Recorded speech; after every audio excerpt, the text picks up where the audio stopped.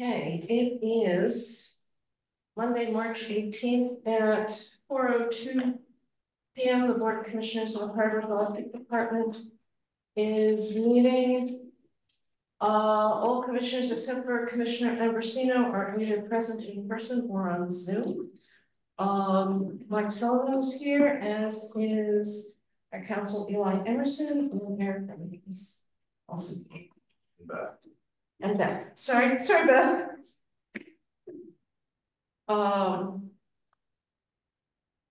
So are there any modifications to the agenda? You can scrap the update on development because that's in the GM report and asks for questions in the GM report, so we don't need to separate. Okay. And the first executive session for an employee matter resolved itself this morning, so we don't. Okay. That's nice. Yeah. That's good. That's how it covers. That's true. Yes, fair enough. Nice for agenda. I would like to, one other thing. Okay. The procurement policy signature, I should have had that on there. Okay. Beth had emailed you the policy that you wanted to see that it referenced. I have hard copies here of that. Yeah, that was in the packet, wasn't it? Yeah, right at the end. That is not here to process. We need to do that. Okay, let's That's all. Let's put that in after the GM report. And we had parked the customer project policy, and we didn't finish that, and I would like to take care of that time permitting after people do that after the financial statements.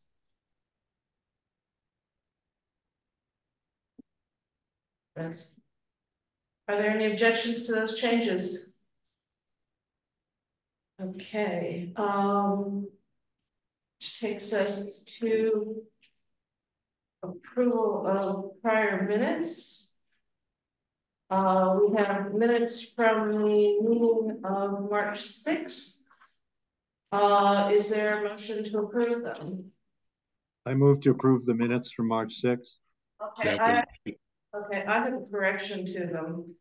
I did not request a discussion of items on the annual report. It was a discussion related to the annual report. What it was a request that we see the report before it gets sent to the town, since it's going out under the names of the commissioners. So I would like to change items on to related to.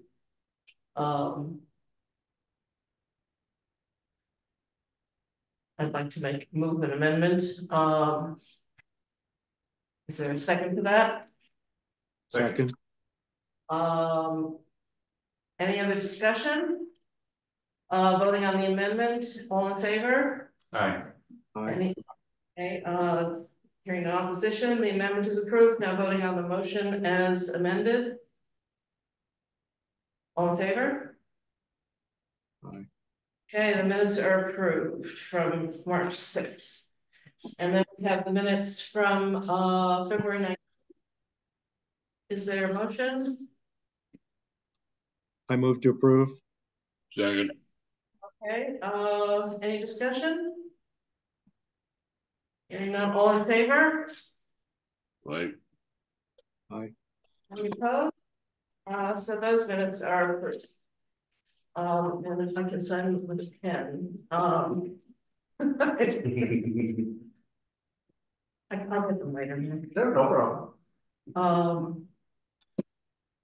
Which takes us to public comment. Eric, I don't know if you wanted to speak or if you're just here to listen today. I was mostly just gonna listen. Okay, that's perfectly fine. So the next item on the agenda is the bond bank FEMA loan and the documents related to that. Was that sent to the select board? I had asked you to forward that to them. It did come to the select board. It did come, okay. Yeah, I think I sent it to Tanya, and Tanya passed. Tanya passed it to OP passed to select board and to the town's lawyer. I did call Opie and say this is coming. Okay. We got you. Okay, I just wanted to make sure that, We're waiting for comment from our lawyer. at least, okay, And we're meeting Thursday, so hoping that okay. information. Comment by then. It's sort of an odd construct. I don't know why, and maybe is this, I don't know, Eli, if you can answer why, or Beth can answer why this needs to be through the town and tied to the town's revenue rather than. It is general obligation borrowing, so it's secured by the full faith and credit of the town's I taxpayers. understand that that's what the document says, but does the document need to say that? I mean, can the bond bank lend on the basis of the revenues of HED? They do revenue bonds. I've never been a part of a revenue bond, even when it's been an electric department that's borrowed, they've done it as a general obligation. But they do have the authority to issue or to buy revenue bonds from the towns. In this case, it was set up, I mean, there's 19 towns participating. Hardwick is the only one that's sort of borrowing through the electric department. So it was set up as general obligation borrowing. But how is it borrowed? That's what I got very confused when I was reading the documents. How is that borrowed through the electric department? Well, I mean, that's how it came to me, was through the electric department, so I kind of just set it up. But I view it as a general obligation borrow, so that's why I didn't select board. So the issue is really whether the select board, whether it's okay with the select board, whether the select board is going to. I agree. I mean, that's we set up the documents to be able to be signed by both the commission and the select board. Yeah, I saw that there were two signatures, but it seems sort of odd. Just because. Well, so we had this conversation before, so I went back and looked at older versions of the notes for like a capital improvement borrowing by the electric department. And that was just through a bank. And it was, I can't remember whether, I assume it was secured by the revenue, but it was still signed by the select board, so I set it up. Especially because this is a general obligation borrowing.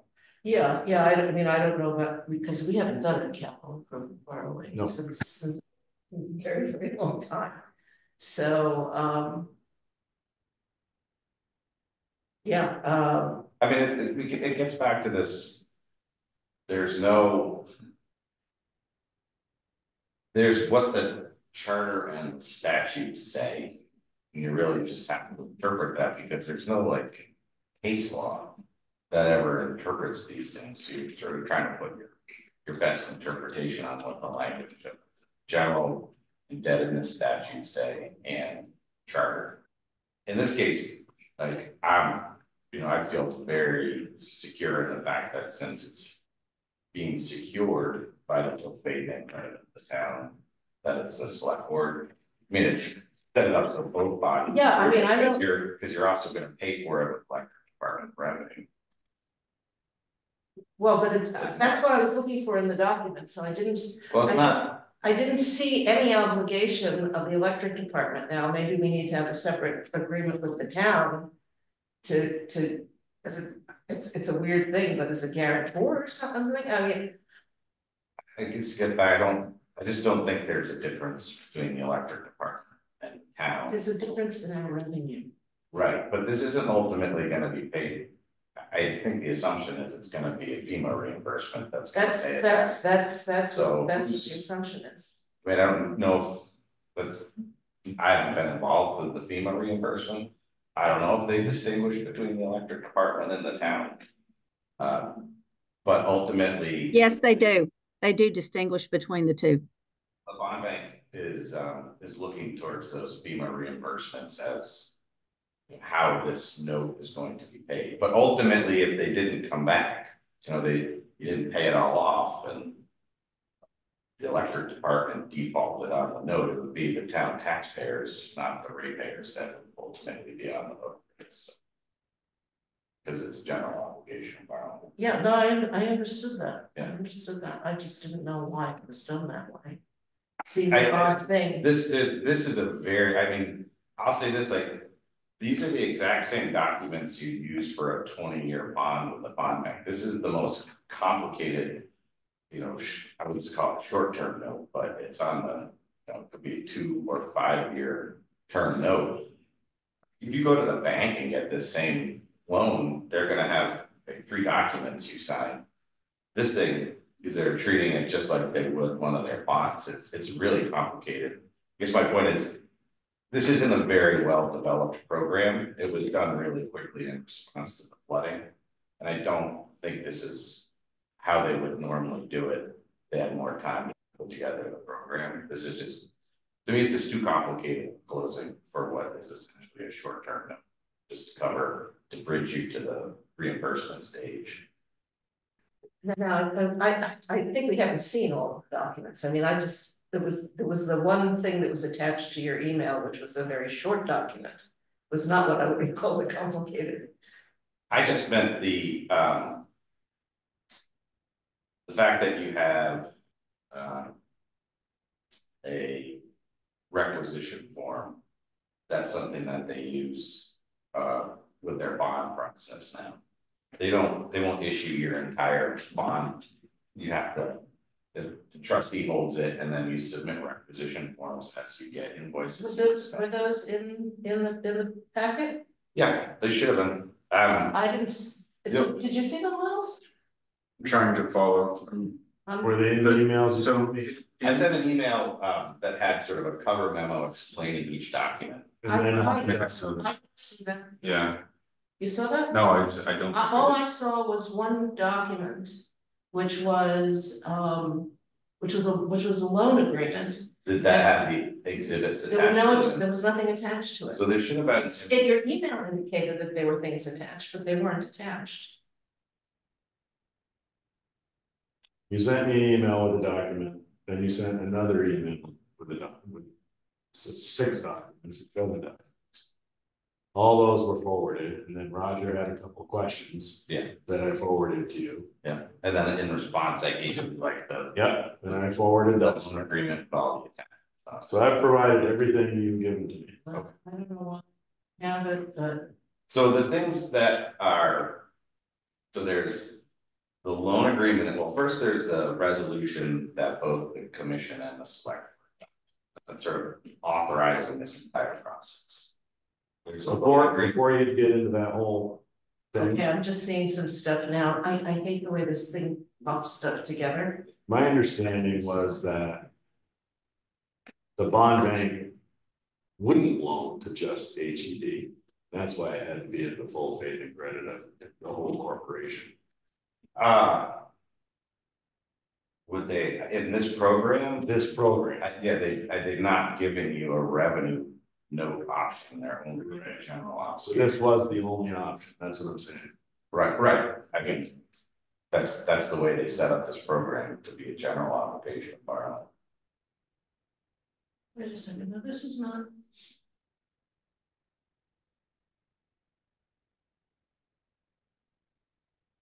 I'm looking in my emails now and I'm just seeing an email from the 20th of February. That wouldn't have been it. There's the 14th at 9:19 a.m. I just giving you top results. It is terrible.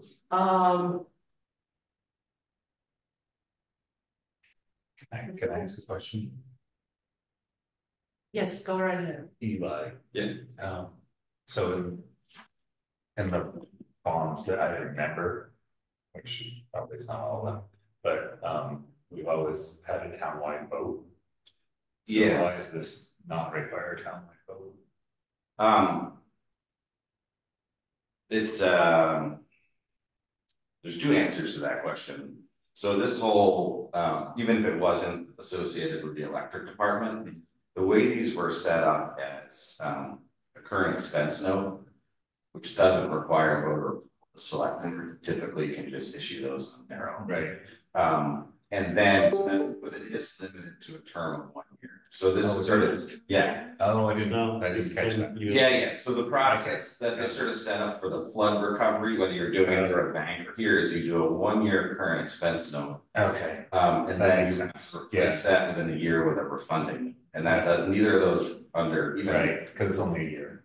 And but the refunding note can be as many years as you want. That only requires select board approval too. So if it wasn't associated with the electric department, it wouldn't require voter. There is the other provision when it's associated with the electric department. Means if as long as it's all your borrowing doesn't exceed 50% of your assets, it doesn't require voter. But either way, like, you know, the village of Johnson is doing a loan too. And they, it may be for a water treatment plant, I don't know, but they're not doing it like through the electric department, it's just the village of Johnson, but they're, this summer they borrowed however much on it as a current expense note. And then with this loan, they're replacing it. They're Community National Bank or Union Bank. They're replacing that with the bond bank's loan as a refunding note. I think the idea is it's a 6-year note that it's just the length was sort of conservatively how long do you think it was going to take to get through the reimbursement process. But under Vermont statute, you can, the select board or the trustees in Johnson are allowed to refund any lawfully issued note without having to go to the voters. So, and that's sure this happened in 2011 with the Irene flooding. So this is a structure that Paul and people at VLCT and Bond Bank and a bunch of the other commercial banks set up as sort of a way to respond to emergencies where you needed really quick access to cash to start paying. Okay. I apologize, when I had scrolled down before, it's like 7 emails below, it didn't scroll to it, but it's fun too, like, that's what I'm saying, there's a lot of documents associated. yeah, no, I can see that now, but I saw a reference to them, but I couldn't find them. And so this would be typical of if you were doing a 20-year bond, bond bank, they just sort of stuck this process into their typical bond issuance process, and it's a little clunky from my perspective. I did review the loan agreement, and the one thing that jumped out at me was the prepayment. Not that there's necessarily a lot of chance that that we're going to prepay. Yeah.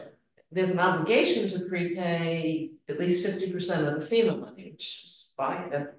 But if we wanted to prepay, it's only with their, otherwise it's only with their consent. Now, I think it's pretty remote that we would be prepaying, but we should be able to prepay if we want to prepay. I don't know if there's any ability to, negotiate that or not. They've been pretty, I don't know why they would have a problem, unless there's some part of this I'm not catching, why they would have a problem with the prepaying if you had the ability to. What's been a concern with the prepayment is that I think a lot of they were thinking that the reimbursement money would come in, and so this loan would be the lowest priority to pay off because it's the lowest interest rate. And you want to either do work or you want to pay off higher interest rate debts. And so people are really concerned like, wait, this isn't enough to pay off my existing loan note that I took out during the summer. But then you're going to force me to pay this one down, and then my higher interest rate one's still going to be outstanding. So that was the concern most people had, prepayment. Well, but this doesn't force you. It forces you to prepay with 50% of the reimbursement from FEMA. Yep. But otherwise, it says the loan may be prepaid by the borrower prior to maturity with the prior written consent of the bond bank. Why do they have the right to consent? Well, so typically, this may be left over from the bond loan agreement, because you can't prepay bonds. That's why But they're, this isn't the bond. right, but I don't think they You don't really. think they changed? Yeah, I mean, Yeah, when no, we, going through the loan agreement, like referred, actually, it might, I don't think it does in your version. It referred to these as bonds and not note. And we went back and revised it afterwards to take out the reference to it as bond. But so they're definitely, they're using their bond paperwork or forms for this note. That explains why. And that's the structure of the closing is just like, just like a bond. Again, it's pretty clunky for what's a shorter term. I mean, given that it's a very low interest rate bond, I think. Prepaying is remote. Yeah. But did anyone have any questions or comments on this? Roger, Nat, Miles? I think this question has been asked. There are Exhibit A, which basically sets out the loan amount amortization schedule. That's something the bond bank is going to circulate. I'm a little surprised they haven't done it yet. But they'll circulate it, and then when I get the documents back, I kind of just organize them. I'll put the exhibits back in the loan agreement, and then I'll bring that to the bond bank for closing. The reason I didn't include the exhibits is because, say, one of the exhibits, Exhibit B, is the form of the bond or the note that you need to sign. But then you also actually have to sign the note itself. So that would be confusing to provide you Exhibit B, which is just the form of the note and the actual note. It won't confuse me. Yeah, well, they confuse. There's plenty of it. Sometimes I'll send it out, but and upon closing, and they'll send me back all the exhibits signed. But I've had the same thing. Yeah, so I've had the same thing. I'm just gonna not send the exhibits if someone wants to see them. I would like to see the exhibits. I did. Anything that we may need to sign, I want to see, and I want to see it in one document. Yep, well, I think Roger asked for the entire loan agreement with the exhibit, so I just sent that in separate. You just sent it? I don't know, Roger, didn't you ask last week for that? Well, I was looking for the exhibits because I didn't see the details of the loan. Yeah. For example, the interest rate term, et cetera. Yeah, which you wouldn't see in the exhibits anyways, because I didn't have that information at the time. But I did send the loan agreement with the exhibits so you could see what the exhibits look like. So See, that's what I don't have. There's an email that you sent at 3:48 on the 14th. Where you say, I didn't provide any exhibits because it gets confusing. Here's a complete loan agreement with exhibits. Exhibit A will be filled out by the bond bank and should be circulated shortly. Exhibit B is filled out in this version. And then it goes, and that says ... and then there's nothing there. I can't remember whether that was something Mike or Beth forwarded to me and I just responded to them, or if I responded directly to Roger, but there's definitely. This was a response that you sent to Mike, but we didn't get that document. What I have is an email that Mike sent that has 7 documents attached to it. Yeah, that was the original. Right. The ones that signed. And that was what I didn't see before. So. And then I have the loan agreement. That might be is that the one that has the exhibits? No, If it doesn't say for signing. no, it doesn't have the exhibits. It's a 69 KB Word document. Well, the exhibits, I mean, it's only a 20-page document. Exhibits. So. Yeah. So you sent me an email on late Friday afternoon, Eli, that I just this moment forwarded. That's Hardwick Electric Department. Okay. The other stuff that was in response to Roger's questions, I forwarded as soon as I got it.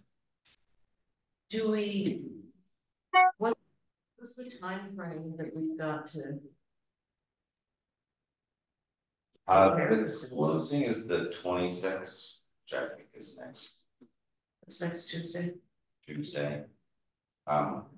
So If I can say something, the information I got is they said they need the documents back by this Friday in order to not delay any closings.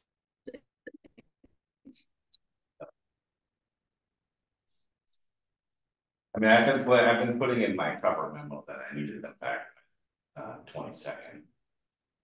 Around the 22nd to be able to just. So we have to take action today. And at least insofar as the electric department is concerned, with the select board's meeting on Thursday. I have a question related to that and the urgency. And maybe since Eric is here, he can comment on as to whether it's a plus or a minus. Would it be a plus to have Eli talk to the town's counselor, tomorrow between now and your select board meeting, so the two of them are fully up to speed and we don't have that potential for your attorney to say, well, I need these questions answered. And then we get a back and forth that gobbles up days that we don't have. Is there a way are you comfortable with that being productive and no issue? I can email Ed and just ask if he has any questions. Can you use copy? Yeah. Yeah, and it's really it's a matter of what I'd imagine is questions, but also issues and potentially as a way to work through issues. If there's a form of something that would be an issue that you can see a path to resolving, so that what goes to the select board is as free of issues and obstacles as possible. Their issues, I mean, typically you don't negotiate the loan documents for the bond bank just because there's yeah, understandable. Yeah, sure. I mean, I can alert Ed if you guys feel that there are issues with the documents. I don't apart from the loan agreement, which, as I said, the one thing that just seemed very odd to me, and it was. Yeah, I mean, the loan agreement. Most of it was pretty plain vanilla. Yeah, there's the resolution, which is really just authorizing the official signers and us to sort of take the rest of the documents through.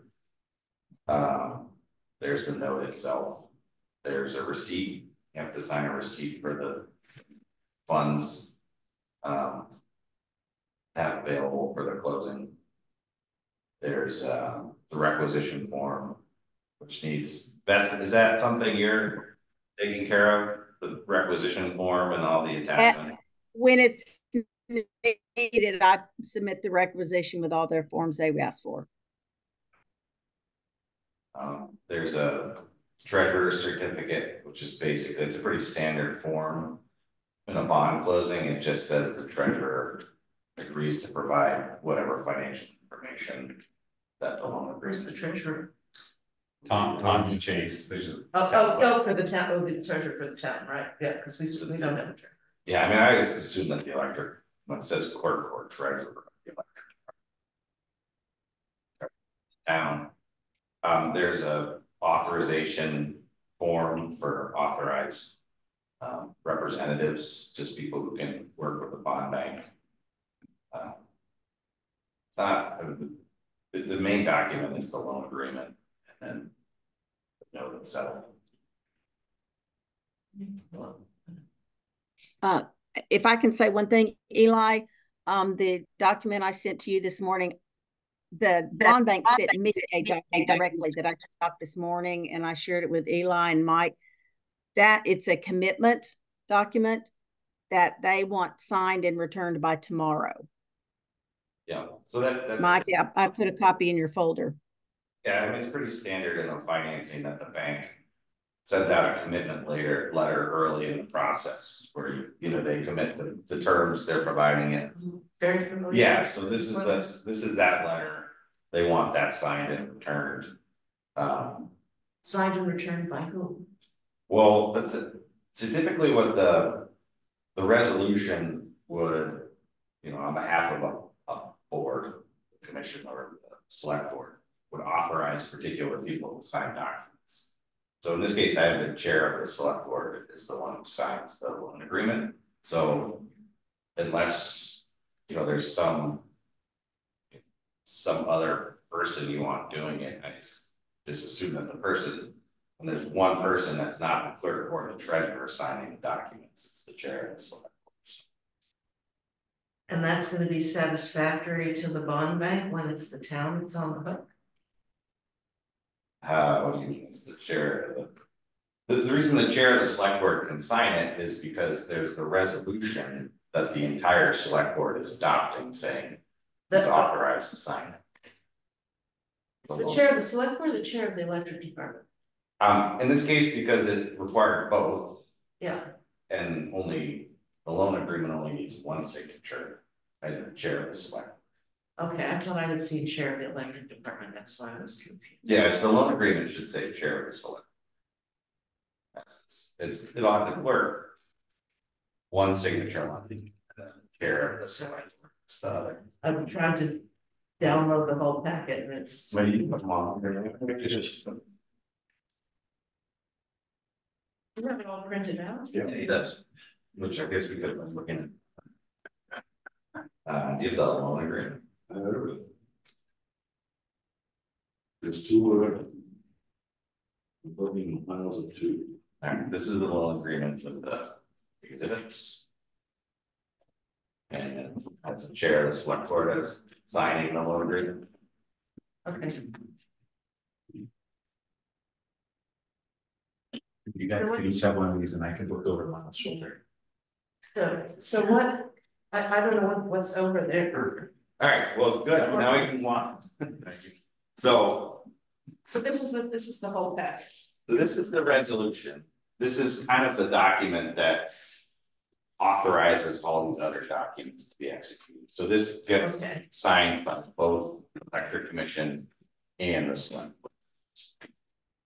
That's just like a cover message. Okay. So that's the resolution. This is already gave you. The other thing. I've got the resolution I've got pulled up. Yep. So that's right here. And then you have the loan agreement.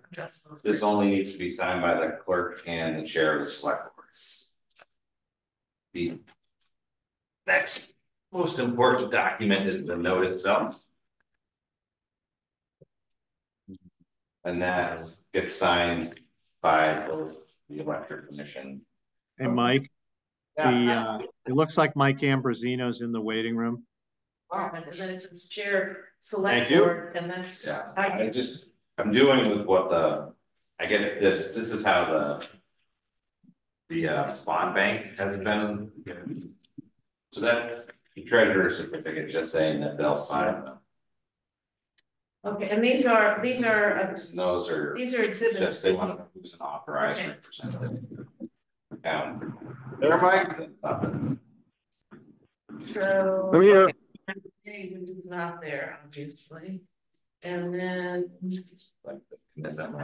Sorry, I didn't see you in the waiting room. Roger just poked me. Not a problem. All right, so this is We're just walking through all the loan documents. this is probably a packet of all the documents that need to be signed. The first one's the commitment letter. Okay. And then there's all the other individual documents that we just circulated. So commitment letters not here. Yeah, so I think, see, these are the ones, I think, these are the documents that should be signed eventually. Yes. Okay. It's got the commitment letter, it's got every other document attached to it, so.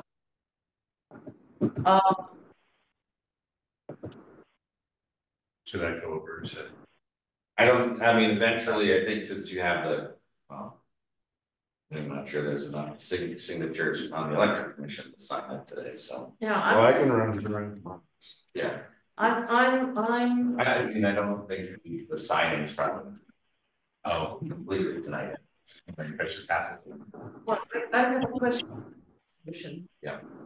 It says it's. The money's being borrowed on the credit of the town of Hardwick electric department. But it's not, it's being borrowed on the full credit of the town. I'm sorry, words matter and I am thoroughly confused.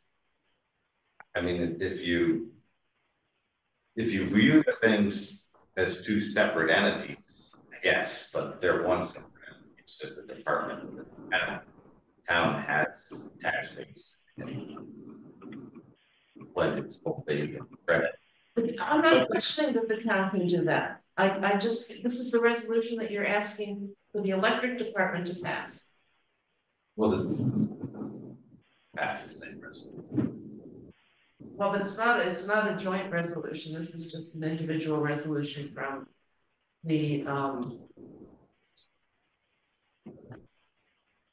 It is confusing in the loan agreement too. It's the town of Hardwick Electric Department of Vermont Municipality. Okay. well, we're part of it. But that's totally different. That is the municipal. We're a department. Okay. No, But but it doesn't say that. But it doesn't say that. That's what's confusing. yeah, it says a municipality, Yes. a department of a municipality. Right. Yeah. Then there's the, we're jumping back and forth. Looking at this resolution. To a $200,000 line of credit with Union Bank. Why is that there?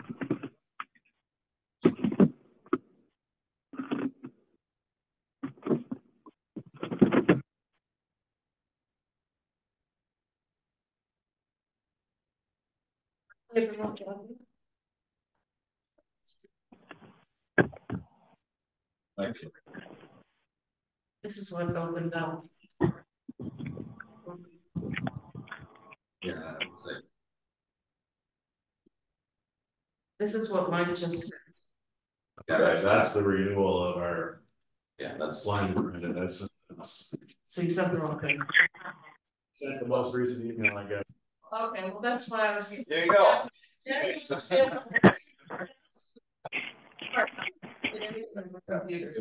Yeah, it's in there. So. Like for my own education, HED is not correct. Like CUDs are municipalities. HED is not. It is completely a municipality. And it's, HED itself is. yeah, it is a municipal, it is part of the municipal corporation of the town park. Right. We are like a subsidiary, not our own. Well, I mean, if you think of like the highway department in Yep. town, it's just like, you wouldn't. But you wouldn't call the highway department a municipality, you would call it the highway department of a municipality. Okay, I mean, this is the way the bond bank has been, I mean, the application submitted to the bond bank said the town of Hardwick Electric Department. It doesn't matter from my perspective because it's the same thing. Yeah, I mean, I don't mind in this resolution that I'm now reading, the right resolution. Where it says Town of Hardwick Electric Department, herein called quote municipality, you can call it bananas, so you can call it municipality, that's fine.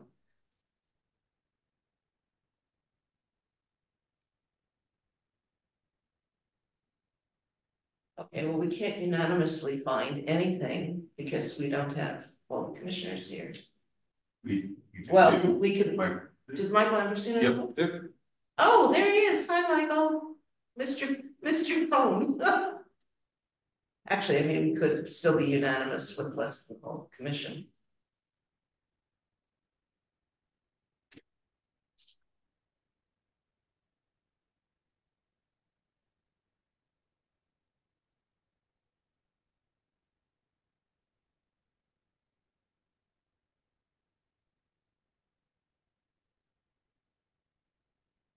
So we don't have exhibit A yet, right?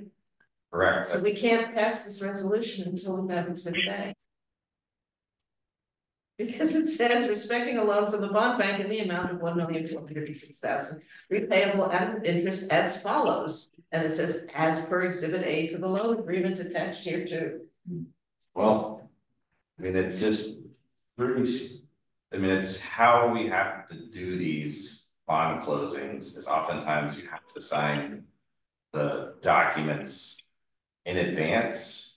And I hold them in escrow essentially, so that exhibit A comes in after you sign them and you don't like it, then you just don't close on it. But you know, they set these things up. Well, so. you didn't say that you were holding things in escrow. Oh, absolutely, sorry. That is like, I'm holding these in escrow until the closing on the 26th. And The problem I have though is passing a resolution tonight that says that we're gonna repay it with interest specifically set out, and we don't know what it is. Okay, I mean, I just, And I would be more comfortable calling a special meeting. that's totally your, I don't know when exhibit A is gonna be available, so that's why it's usually. The way we try to, we have the documents that need signatures, we get signatures on the signature page. And we can't vary the language of it.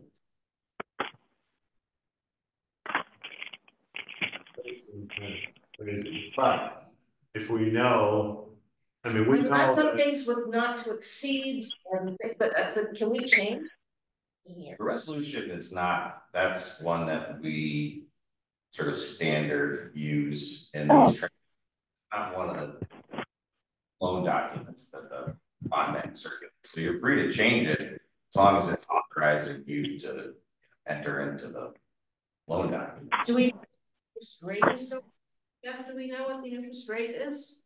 so I was gonna say, we know it's 1.7% paid biannually until we get our FEMA reimbursement, which will be 75% or more.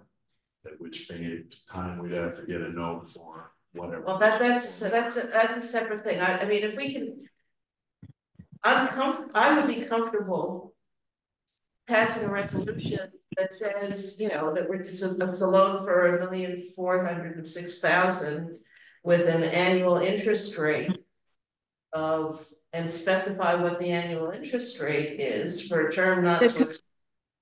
The commitment letter says the interest rate is 1.3%. Nice.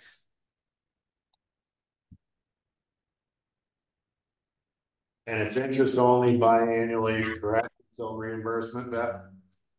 Yes. It's the first 2 years that it's interest only. Fine with referencing the commitment letter. And you know, on the terms set out in the commitment letter. You know, generally on set out in the commitment letter, but not referencing exhibit A when we don't have exhibit A. I'm sorry to be a pain that way, but.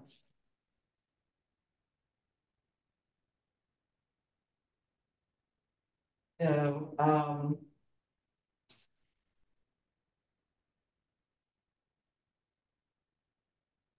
now who needs to sign the commitment letter? Is that?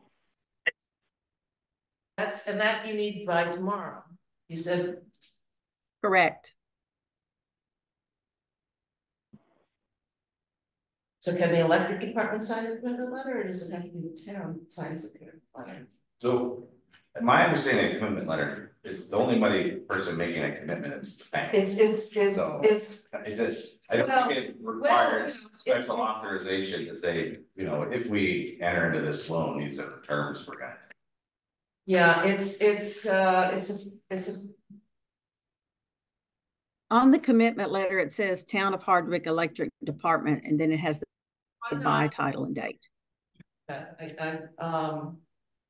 Yeah, I mean, it doesn't have enough detail, arguably. And I don't know what Vermont law is, I wouldn't want to test it out, but there's pretty much a fair bit of detail in here that you could construe it as a commitment. If the bank was up to their end, that we're committed to, but that's okay. So I realize this is not sort of, the timing is not great here, but I mean, the bond bank didn't actually approve any of these loans until March 12th. But the way that all the select boards have their meeting, it's basically every 2 weeks. So you have like a 2-week window between when you actually got the bond bank to approve a specific amount and when they close. So it's really hard to schedule meetings where, you know, the group of board can get together, approve the things and sign them, and then have them all ready for a closing. So in some ways, this is a really great program, low interest rate, just trying to make sure you guys get access to this, because there's no criticism of this, of the program, the problem is the document. And, you know, I'm just trying to read the whole resolution, which needs to be read into.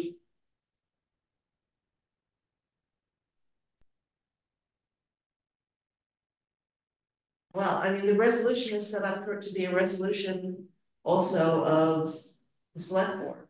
Yeah. And it needs to be the same, it's set up as one resolution, so if we make a change here, it's gonna affect what the select board is gonna have before it. But there's enough, did you see the commitment letter? No, but I saw the resolution. Okay, the relevant part of the commitment letter. If we, you know, I think if you change the resolution to reference the commitment letter, I'm just trying to read the rest of it.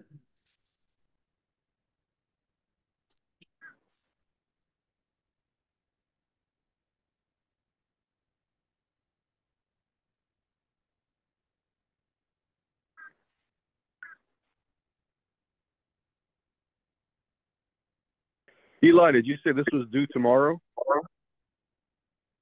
Did you say this was due tomorrow? no, I think Beth said that the commitment letter is due to be returned to the bond bank tomorrow. I need to have all the loan documents signed and ready for a closing of the bond bank on March 26th, which is next Tuesday.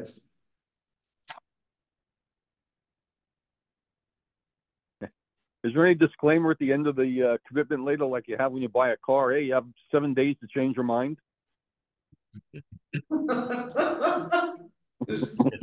Remember, just sign it. Hey, all right, give us a couple more days to look at it and change our mind. Well, Nothing going to change our mind. the commitment letter doesn't force us to go forward with a loan if we decide not to do it for some reason. I mean, typically a commitment letter is to lock in the rate, the bank locking in the rates, so you know what you're getting into as you go through the approval process. It's just unfortunate. Right. Commitment letter came out exactly at the same time you guys are looking at the loan documents. Normally, you do this 30 days before you close on the loan, not, you know, it's the exact same time you're looking at the loan documents. So we could sign the commitment letter and we still have a week to go through all the paperwork to make sure we're okay. Yes, except I need to collect the written, the original signature documents with both the commission and the select board signatures, you know, get them ready for a closing on next Tuesday. So that can take some time, and there's 9 other towns I'm working with that also need their documents processed in the same way. So again, this is not the optimal way to be doing this, but it's such a good program that, you know, you really want to take advantage of it. You guys, I think, were the highest of what your request was. You got 92% of what you asked for. There are other towns that got 11% what they asked for. Wow. Yeah, it's great terms. It would be crazy not to do this. We need to just find a way to do it, and I think it's totally acceptable to reference the commitment letter instead of Exhibit A, and that you're allowed to edit that resolution however you see fit, because that's not one of the loan documents. It's just what we need to authorize the loan process or the execution of the loan document. And when we're drafting this originally, you know, you tend to think there's always going to be more time, and that the bond bank would have circulated Exhibit A by now, but they haven't. So I tried. read the resolution. I've read it, yeah. Are you okay with it? I realize you don't have counsel here. I don't, so my big question was why doesn't it require a town vote, which Eli has responded to, and I expect Ed will also respond to. So this is also we talked about the two notes, so that you guys are doing the current expense note. So this is a 1-year note. You guys have to replace that in a year with a refunding note, because the current expense note can only August. That's Yeah. that's not an issue. Yeah, so we just need to hear back from the select board, I feel, I mean, from what I know, I feel like we're just needing to hear back. Council and And I guess the question is, will be whether the select board needs anything from the electric department, yeah, so. Yeah, besides, you know, the resolution approval. I mean, I would think so, because I think I'll be in a position, having. To these meetings, I think I'll be in a position to answer some questions, and if somebody also, if a representative from the board were to come to the meeting on Thursday night. That could be helpful too, but I think it's pretty. Like, I think I understand you're looking to borrow 1.4 million, a lot of it's for Wolcott and for other expenses, and this response to the flooding, there's gonna be FEMA reimbursement. These are the best terms we're probably ever gonna see, or maybe not ever. Maybe For ever. a long time. Yeah. Okay, so we need to change, so. Expecting a loan amount and. With interest and. I think one of the benefits of having it explicitly be in the name of the electric department. Was if ultimately you have to recover some of these rates. If we talked about how really, you know, PUC is looking for you to have some debt. Oh, I think it should be in the name of the electric department, it's for our expenses. Right, I just mean, I think for the documents to explicitly say the electric department in a rate case, the PUC will see that and say, all right, these are electric department expenses. Borrowed money finally. Yeah. I'm just trying to think of how to reference this. So this would be in the commitment letter.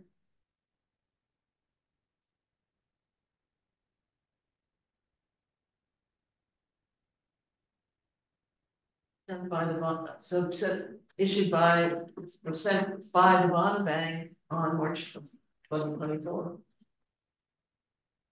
Okay, respecting the loan, I'm gonna just handwrite it in, I don't know what else to. That's fine, I can produce, I think the signature page is a separate piece of paper. It is a separate. Yeah, so I can, You just make it, I retype can it. revise it, and then I can send you guys for the select board a complete copy with the sheet explained. In the, somehow since you're gonna reference the term sheet and that also some those level or two, because the same question is gonna. Oh, yeah, of course. Absolutely, I think what you should just do is, you guys should take this packet of documents. He's working on now, and those will be the official signing version. I'll just, she makes to the resolution, I could just create a clean version ultimately, so there's no handwriting on the front. That's why, I mean, the signature page is a separate page, so you can make changes to the body of the document without messing up with the signature. Makes it sound like you can have them sign for anything and we can change what it was. Yeah, well, you should, but what could happen here is if one of the towns decides not to go through, or they don't have the right requisition documents for it. If someone pulls out, it may increase it. So I mean, I guess you could increase the loan. But here's a good example. So on the, originally when I drafted the note, it said payments, interest payments or something were due June and December. Yeah. But they changed the dates after I created the documents, March and September. So those kind of just like changes that happen after I created the document. The resolution, that's you can make ministerial changes, you know, the attorneys allowed do that. So what I would do is, even though the document you guys signed says installments are June and December, I need to edit that so it says March, September. That's the way the bond bank is set up the commitment letter. But that's the idea. Okay, there's just a lot of times when you guys sign these documents, not all the information is ready yet. Like Exhibit A is a good example. Like the bond bank hasn't produced that yet. But I need to get the signature on it's early enough in advance to be able to get everything ready for closing.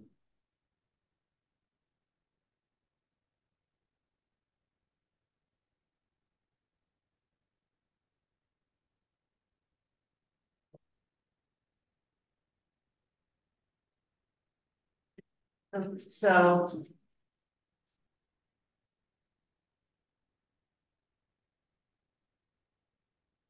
Do we need to read the whole resolution into the record? I'm not, I'm comfortable with adopting the resolution, having it attached to the minutes. Now, the people on Zoom have not seen the resolution. It's gonna take 15 minutes to read it out loud. Do you want to just summarize the resolution? I can do a very general summary of it, which is, I mean, what it is doing is authorizing the town, a part of electric department, both the select board and the board of electric commissioners are adopting a resolution that allows the town to enter into the loan agreement and to execute the loan documents. It is authorizing the officers to sign certain documents, so the treasurer, the clerk, and the chair of the select board. It's authorizing us to complete the documents and deliver them to the bond bank. The purpose of this is, I mean, it's also the act necessary under the statutes to borrow money. Has to be an act of the electric commission and the select board to legally borrow the money. So this is what the resolution is doing. Do you need more? We don't have this on. We don't have this where we can send this to people if they can actually look at it. Didn't they get it? That wasn't one of the 7 documents. This is one of the 7. Yeah, that's So yeah, the only thing they wouldn't have is the change you made. Okay, well, the change. So if you have the document, and the change that I made was to take out the reference to exhibit. And to say respecting a loan in the amount of $1,406,000 with interest and substantially on the terms as set out in the commitment letter issued by the bond bank on 12. And the commitment letter, which you don't have a copy of, right? Sets out the amount and the interest rate of 1.30%, semi-annual payments of both interest and principal on March 1 and September 1. And this is, so interest becomes due in 2024, principal in 2026. That's what exhibit A would show you. If it were available. We saw it. And the main covenants are 50% of FEMA payments need to be used to reimburse the loan. There need to be quarterly reports to the bank beginning on March 30th, 2024 with respect to the FEMA program and audited financials ending immediately after the first year of loan amortization. And the language on that though is when it's published, which was great. So it doesn't tie us into a particular, it doesn't say 60 days after the end of the year or 90 days, it's whenever we're done, they get a copy.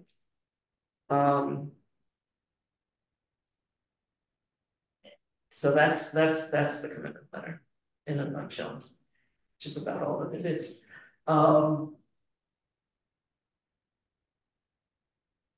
So do we have a motion to adopt the resolution? Thank you. Is there a second? Second. Any discussion? Any further discussion? All in favor? Aye. Aye. And everyone has said aye, so we are unanimous.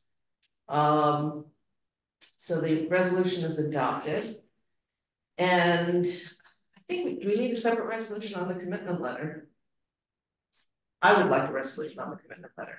I would like to move that we enter, that you authorize, I guess me, or is it to sign the commitment letter that I just described on behalf of the electric department.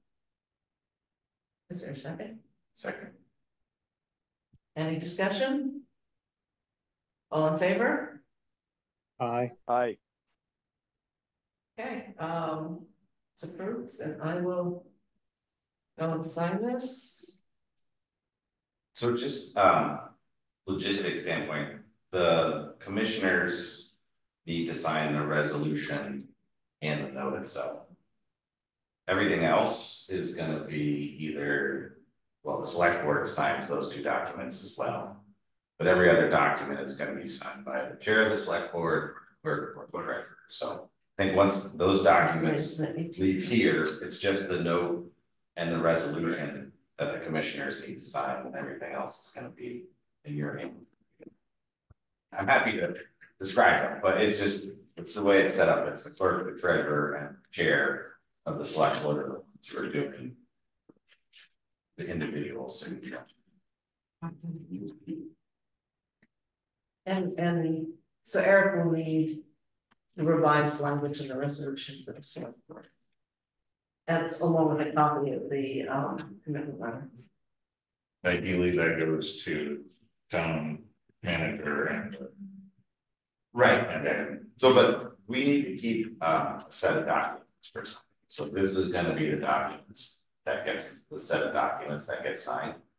You have the commitment letter already signed on here. I signed it, yeah. Yes, but you have the resolution, which needs signatures of the commission and the. select board. Okay, so when you can get two of our signatures today, I'd say you could get that more. Yeah, is there any provision for counterparts on any of these documents?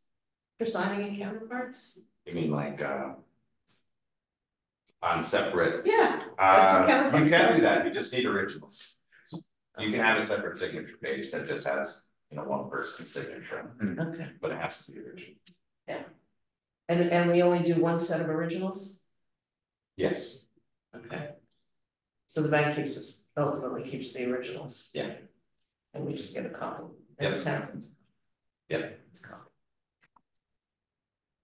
So but I shouldn't take this because I'll take it. those are the official signing version, but so Okay, just so you know, it's the note and the resolution, two separate documents that need commissioner signatures. And then everything will get turned over to the town to get select board signatures, treasurer signatures. but the note doesn't need to be signed now, the resolution needs to be signed. The note wasn't signed. We need to have them before Tuesday. Yeah, I mean, there's not a lot of time, so I think everything should just get signed, and I'm gonna hold them in escrow until we're ready to close up. And you just need a majority of the commissioners. Because, Do you want to pass that around to the two are here? Yeah, so it's. Well, pull out the one. pull out the pages. Here's the resolution, that has a signature line for commissioners. And this is the.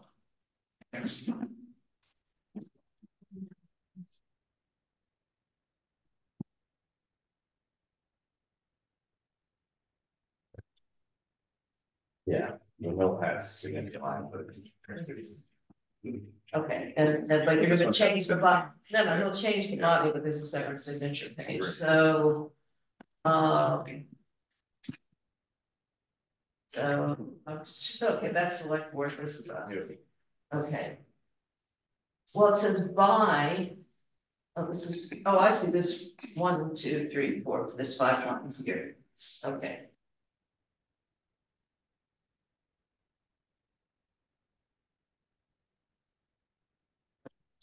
Fine. One of those. Okay. It's the, this is the note. So, and just those.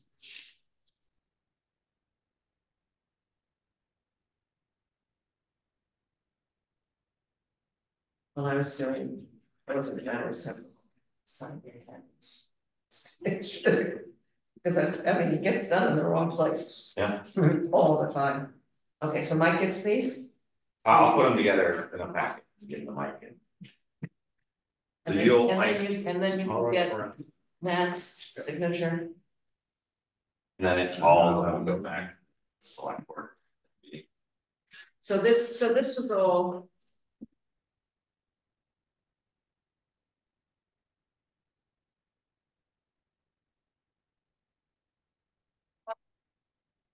That's all of the town, or that's, are you gonna need that? That's part of the form, that is sort of an administrative who you guys want. Right, but you need specimen signatures. But is that all from the town, or is that, I'm just. In other words, is that the treasurer, is that the chair of the select board, is that people from the who?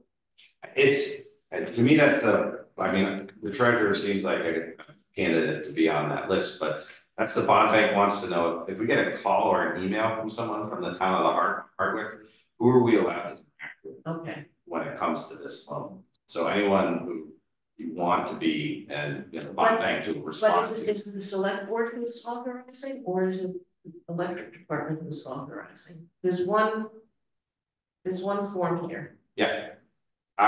That's another one where I think like where there's individual signatures. I mean, it should be filled out by the electric because they're the ones who are going to be interacting in regard to this loan. It should be signed. Okay, so is the town comfortable with that? Sorry, I was paying attention. Okay,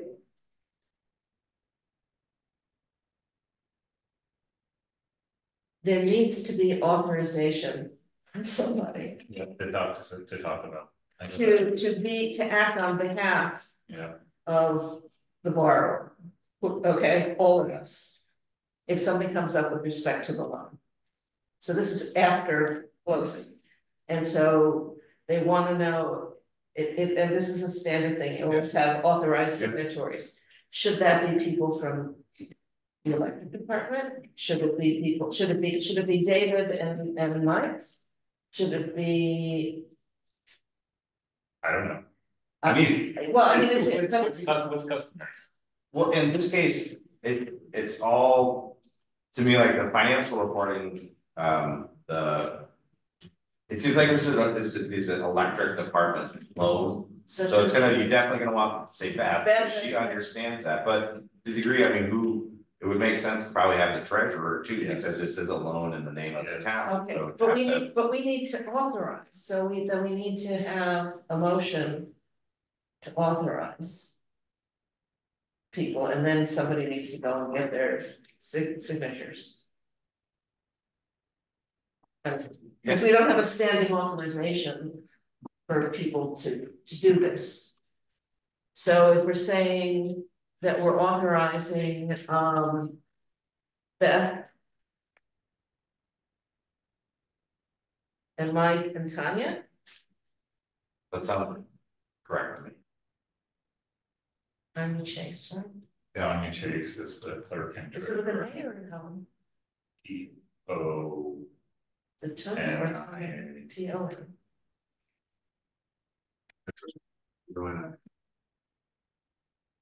T-O-N-I, not one. T-O-N-I. I can run downstairs. That's correct. Okay. So I'm gonna make a motion. I move that we authorize Beth Essery, Mike Sullivan, and Tonya Chase to act on behalf of the electric department in matters relating to the loan from the Vermont Bond Bank that is expected to close on March 26, 2024. Is there a second? Second. Any discussion? All in favor? All right. Okay. Motion passes. So,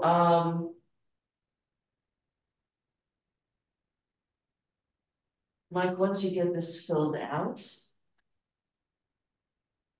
so there'll be those three names, titles, and each person has to sign, then I can sign the resolution, You got it. okay? Anything else that we need to? I'll circulate a clean version of the rest of it tomorrow. And Beth is handling the written conditions and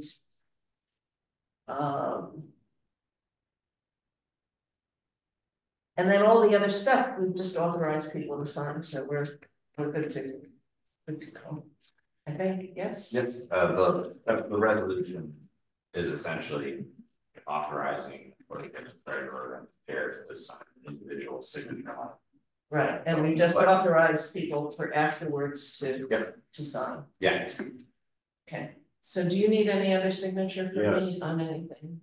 So I have 2 signatures here that I need to get more of. I need to. All you need is one more. Yeah, okay. I mean, if Take you- care of this guy, it's no problem. The receipt That would be the treasurer signs that. says Hardwick Electric Department. It's done. Okay. It's a receipt of Okay, receiving. no problem. Receipt, and then I have a treasurer's certificate, those are both Tanya. And then I have the loan agreement. Which will be the clerk and Eric. Okay, so this is Tanya as well, these are all Tanya. Then Beth, I have the letter from Michael The Gallhan. commitment letter, Yeah, that's, okay. and that's signed, so I'll get that to you, so that's on you. And everything should have copies made before it goes out.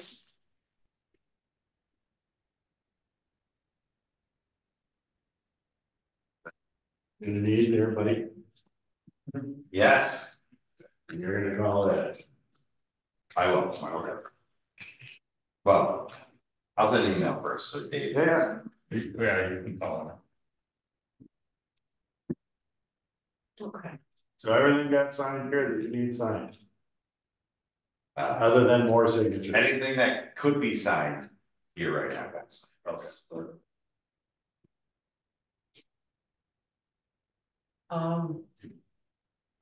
I understand why 30 minutes was a lot of.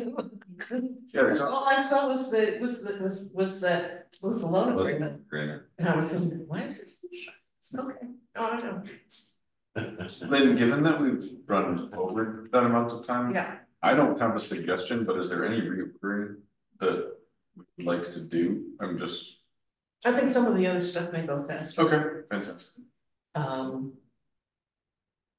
So the next item on the agenda, So do we want to Eli for anything else? We got a list. I think so, does anybody have anything else for Eli? I mean, you can stay if you want, Don't need me. I know it's riveting. Well, I'll just go home and tune in. No, but thanks for coming, it was definitely. Yeah, No, this was very good. so. I understand that this is a bit of a challenge. I mean, it's a challenge because this is a brand new program that the bond bank has never done before. So sort of a learning curve with everyone, but it's always a challenge, as we know, with Hardwick and the electric department, exactly how to do these things. So I appreciate that, and I thank you guys for taking the time. Thanks for getting it done. And I'll just plant the seed that Eli and I did talk about who and how and why and what was gonna be signed where, and we said, you all still have an MOU out there somewhere that's never been developed. Oh, in general. Yeah, Just about that sort of yeah.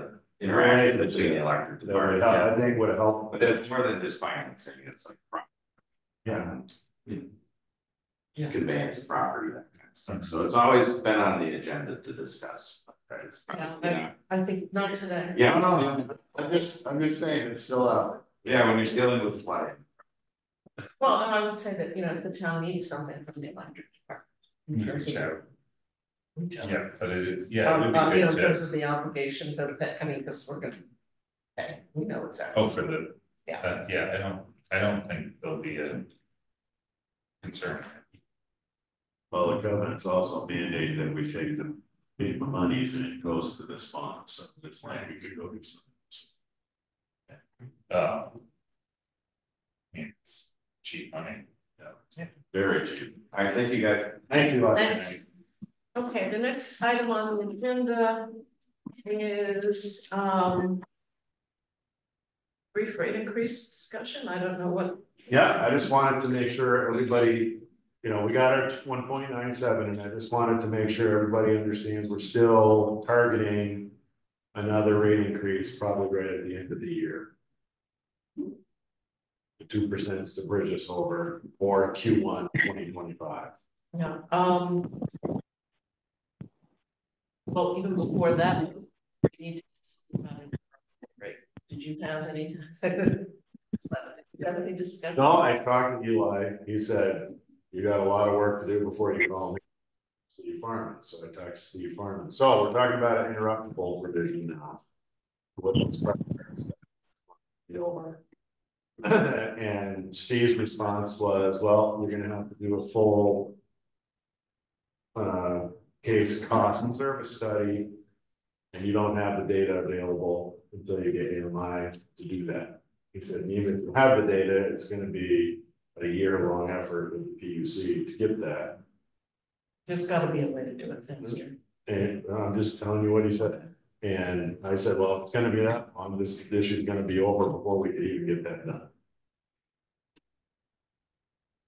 We'll have the capacity to give them whatever they want before then.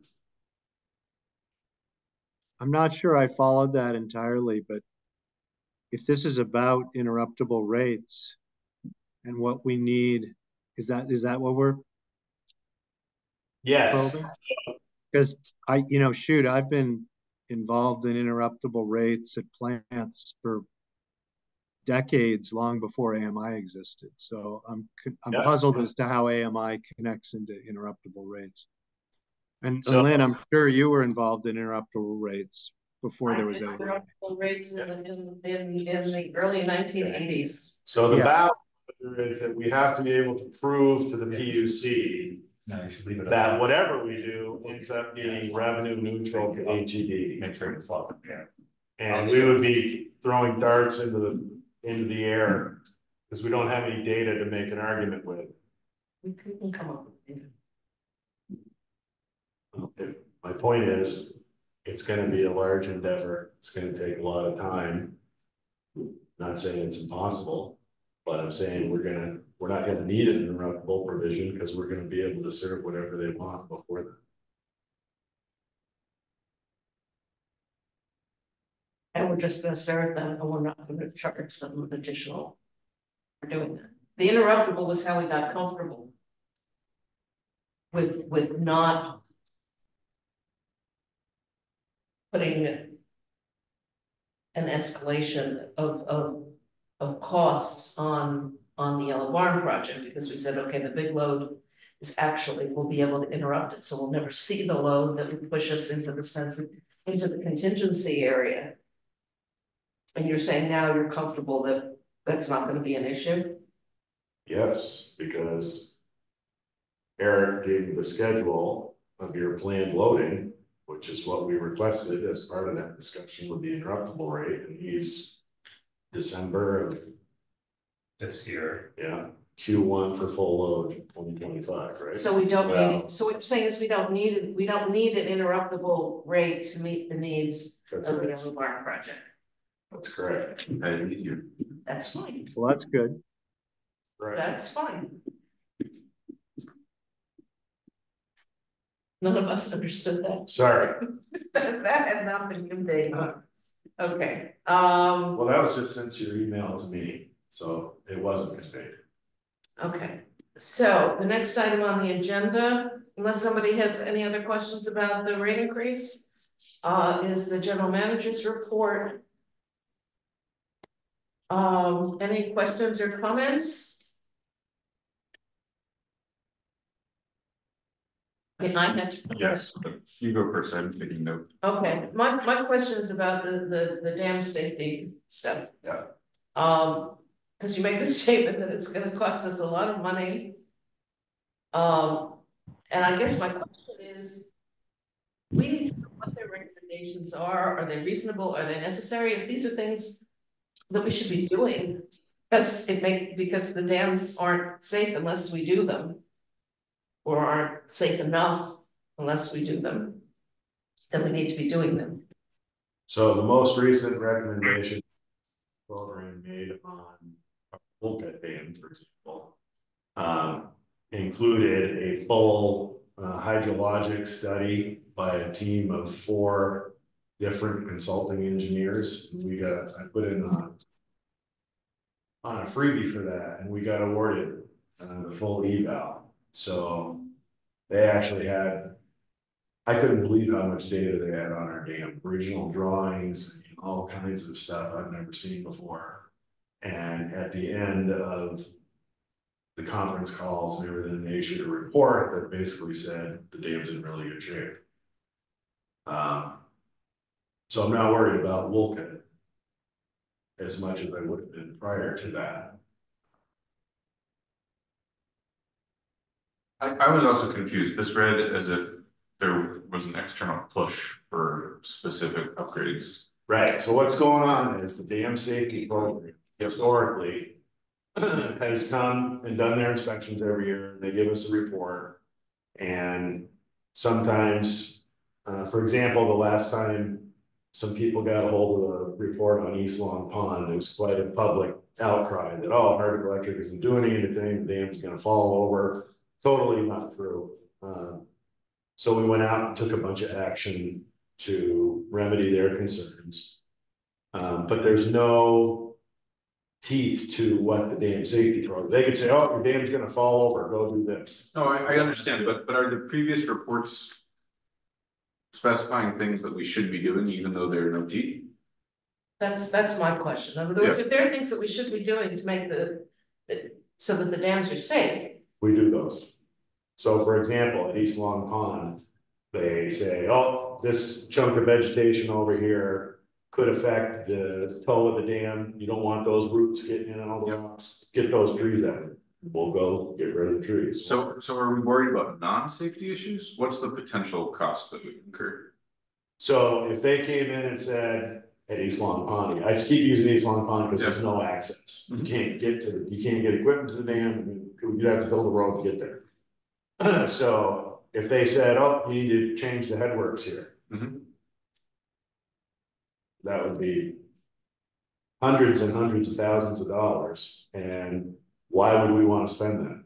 It does nothing for our ratepayers. It doesn't save our ratepayers any money. It doesn't make our ratepayers anything. It's of no benefit. It's only hurt for our customers. Do we have any indication that they will be asking us to do things? The program is pushing to get full control with full teeth, where they will be able to say, go fix that headworks. I understand. But they're only gonna say it if the headworks aren't safe. That's what. In their view, and if we think they are, then we're gonna have a litigation situation. If we dispute it, but We're trying to understand, is there an indication that they will be requiring us to do things that you don't want to do, or you don't think we should be doing? I believe there will be requirements on us in the future to spend money that we don't have to spend on. Okay, And But we don't- even if we spent it, it does nothing for our customers. I understand, but we don't have an Well, indication of because what. names don't do anything for us. Right, exactly. That's a separate issue. So that's the issue. I mean, how do we go, oh, okay, PUC, we're gonna go spend this money to fix this dam, it does nothing for our customers. Now we're in a I mess. see, so it's the overall utility of the dam, not the particular issues at hand. Exactly, yes, sir, sorry, I didn't explain it properly, yes, that's it. Got it. So, I mean, we have some things pending on East Long. Yep. That, you know, this information should be factored into whatever street we end up going down in that equation too.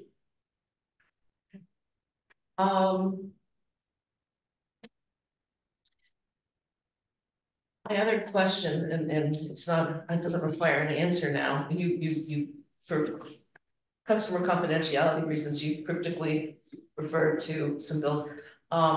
Can you share the correspondence on those with the commissioners? Yes. Any other questions or comments on the general manager's report?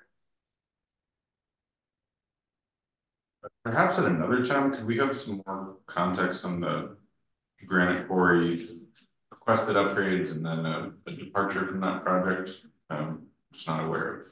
So. Yeah, so I can give you that 30-second one right now. Great. So we had the Yellow Barn project looking to do something. We had another car dealership looking to put in a big charge station. And we also had the quarry to the south on the South Circuit looking at adding a megawatt of load down here. All three of them, big projects, big items. The quarry was go. Yep. Don't worry about what it's gonna cost.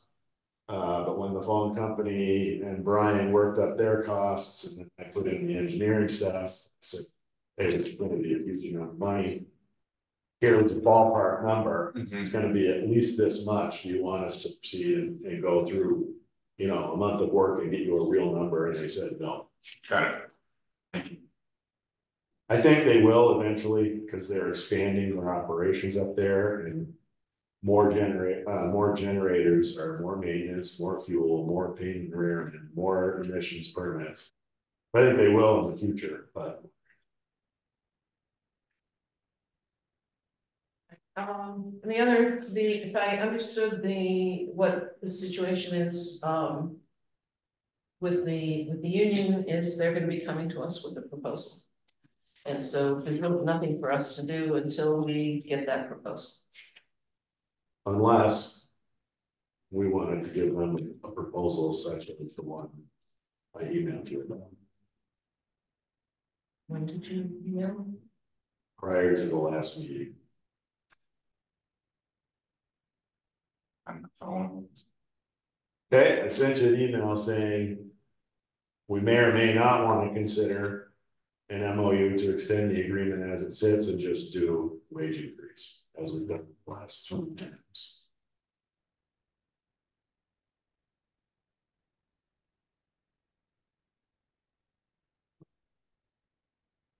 Vaguely. I Yeah, remember some no, discussion. I'm not gonna pretend that. I can rescind it. I fully. But anyway, believe it's not a huge deal. Yeah. If we're not that super interested in it, we don't have to do it. Okay. All right, which takes us then to the procurement policy. Boy, nobody liked all the Narcan pictures and all that stuff. We just took it off. That was a lot.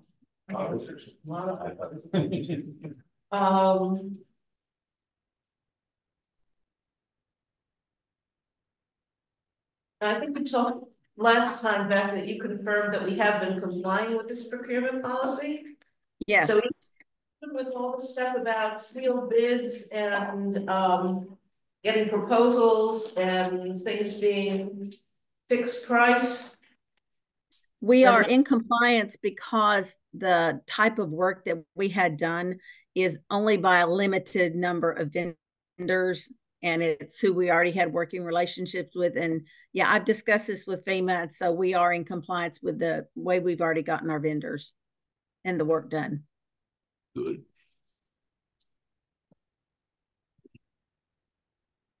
Because I assume that we have to aggregate, you know, we can't say, okay, it's this part of the project costs this much, and so it's under the threshold, and that's under that part. You have to aggregate across the whole project.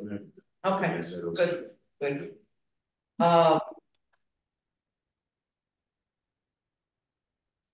Is it just this one page, Beth, that needs a sign? And then it was just a signature. It's the whole policy, but it was just the last page that had a place for signature. And then talk about majority of representatives present. It seems an odd word. And then I assume that it's talking about commissioners. But it just seemed odd. And then it talks about the board. Can we change the word to commissioners? I'm on page 3. Indeed. Thank you. That's where I was wondering where you. I'm sure we can. But let me pull that up. It just didn't make any sense talking about it. Yeah, we can make changes. This was their draft template. We just kind of popped it up. So making changes, I think, are no problem. Yeah, we can. Absolutely. We're not doing a material change. I'm just making sure I get the right spot where you're referencing that. It's on page. Did you say on page 3? 3 in the second line of D, is in December. Okay, and you want it changed how? Change representatives to commissioners.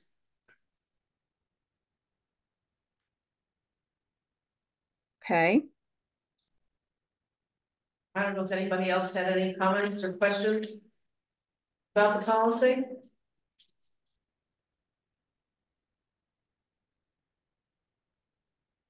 Is there a motion to adopt the policy as attached to the agenda? I move to adopt the policy as attached to the agenda here. Second.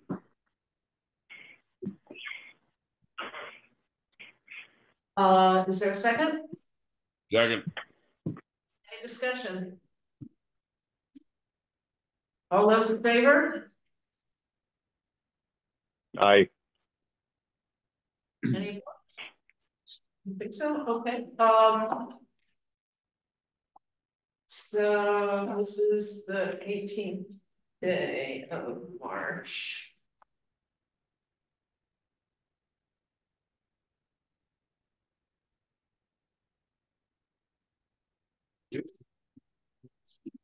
Okay, any questions or comments about the financial statements? I had one question, just, you know, this time of year, we got 1 month, which doesn't really tell us much of anything. And I'm just wondering, and it's really a question for you, Beth, could we do like a 12-month rolling average? Not a rolling average, but a rolling total, that would be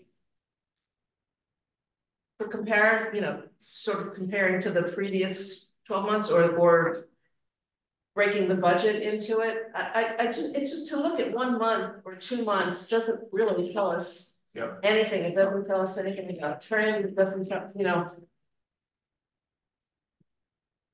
Yeah, I can get you whatever you want. I'm just trying to make sure I understand what you're looking for. So go ahead. When we were towards the end of the year, we were at the end of the year, we had 12 months. We had 12 months actual, we had 12 months budget.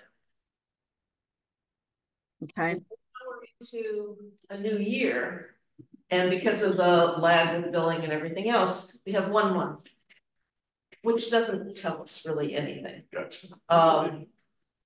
And if we could have the last 12 months of actual, so January back through February of last year, and then take budget for the same period, it would give us a comparison of how we're doing. And to do that, at least for, you know, until we've got 6 months or something, you know. Okay. Or maybe we keep it going so that it gives us a better idea of where we sort of how we're doing. For every component of the financial, or just mainly this here, like the operating statement? The main stuff, yeah, the operating statement, yeah. Okay. You have to go through. No, I wasn't looking for each item. Okay. Yeah. I'll put something, I'll have it something ready for you at the meeting next month. And then if you want to make any adjustments to it, I can still do that as well. That'd be great. But I'll get something together for next month's meeting. Thank you. On the 3-year comparison, I don't have a page number. No. There are no page numbers? No. Oh. It was the third of the The third page. Okay. Got it. Operating revenue of 23 at 1.1 million. What Top line? Yeah. Why am I not seeing? Different 3 years. Yeah, you're looking at. Yep, 23 top line operating revenue. Yep, there you go. Okay, yeah. Yep, I was just wondering where that number came from. Yeah, it does. Oh, but it's just for January. For January 2023, why it looks so high? Yep. Is that the question? Correct. Okay, that's when we had to recognize the additional revenue that we were going to be billing. I believe it was Sugarman, that client. Yep. So we had to recognize the revenue that month that we started billing them. No sense to anybody, that's how the auditors make us do it. It's accounting.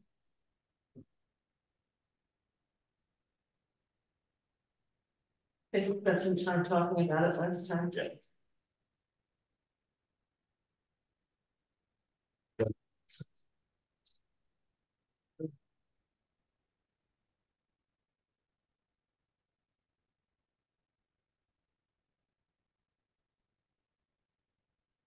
Okay, the next item is customer project. And I'm just looking for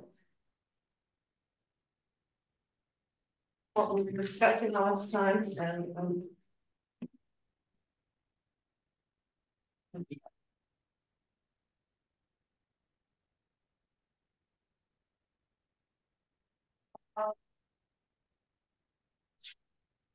I think we need to, I think the information that we give a customer when they come in is inadequate. I have seen other invoices for a similar stage from other utilities that have more detail. That at least would break down, you know, a transformer or lines and poles and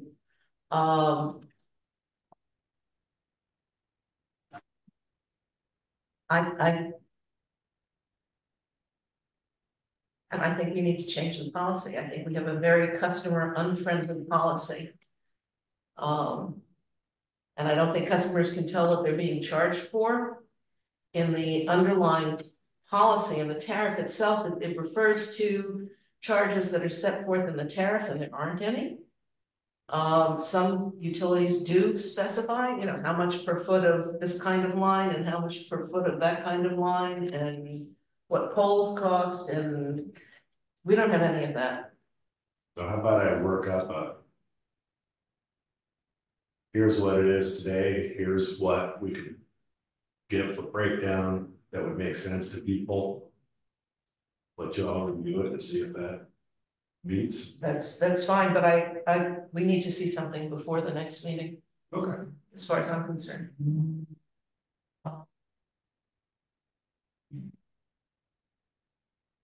It's, I don't think a customer can tell what they're being charged for.